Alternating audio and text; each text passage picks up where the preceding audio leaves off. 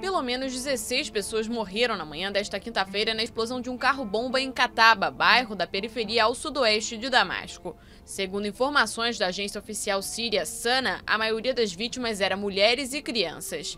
Outras 23 pessoas ficaram feridas, várias delas gravemente. Ainda de acordo com a rede estatal, o atentado teria sido realizado por terroristas.